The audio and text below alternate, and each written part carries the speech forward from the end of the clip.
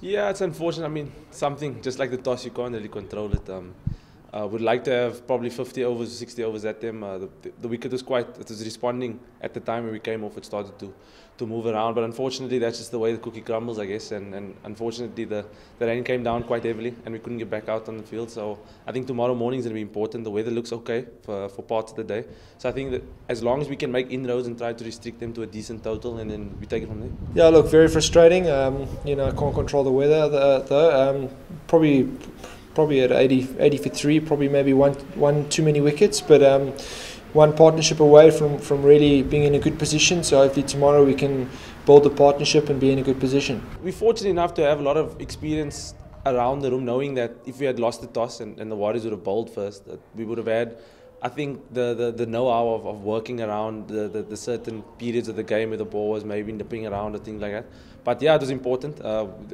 We rocked up to the field and Rory did tell me, Skipper, you have one job and it's one job to win the toss. And fortunately I won the toss and he decided to bowl. So I'm very, very proud on the way the guys have stepped up. It's been a tough 3 games first on quite placid wickets, and right now they've responded on a quite a responsive wicket. So I think we've been in a good position at the moment. They look to be very much look to stick to the game plans and play well, play nice and straight. I think on this wicket it looks like a good wicket to play on. Good cricket wicket, but in for the bowlers and a good scoring options for the batters. So I think tomorrow if they can get stuck in, they can really go big. He's different. He's got a different action. His left arm over, swings the ball away from the right-handers. It's always different to have a left-arm variation in the team. Myself and the coach we spoke about after we lost Dane Patterson to the national team. To get Cohen, he's 19 years of age. There's a lot of youth on his side, and every time I give him the ball, I just say let it rip. And he's quite skiddy.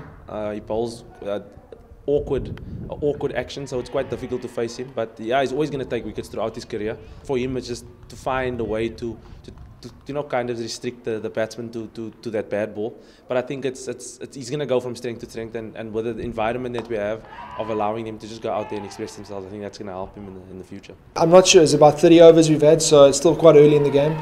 But I think probably Newlands, generally anything over 300 we would take. But I know that seems a long way away now, but again, it all depends on the weather to see what a good score will be.